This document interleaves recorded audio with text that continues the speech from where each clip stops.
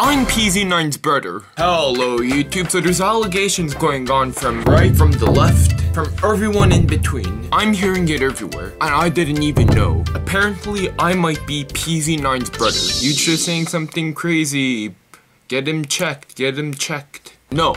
Let's look at the facts. Let's all calm down and think rationally. Is YUJSTER, that's me, PZ9's brother? Here's a picture of PZ9's half-face unmasked. As we've learned, PZ9 is Asian, black hair, darker skin tone, ninja skills, and he likes to wear black clothing. And as we all know, he does his best to hide the bottom half of his face really well. Now, how about me? What's the description of me? Asian, black hair, ninja skills. Cause as everyone knows, I have an orange belt in karate. And as you could see in this outfit, blue.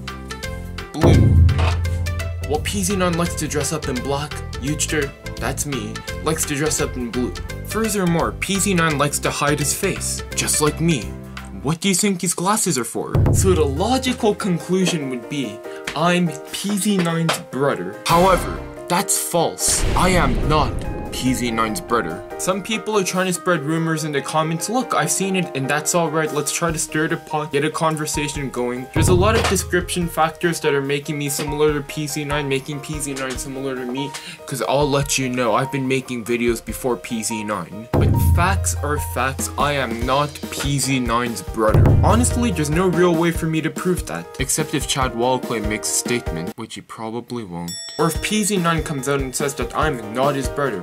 That's the only way we could prove for once and for all that I am not PZ9's brother. So I just wanted to address those rumors, put that to rest. Thank you for watching today's video. If you enjoyed it, consider subscribing to the channel, liking the video, checking out the channel for more content. Have a nice day, see you in the next video, and goodbye.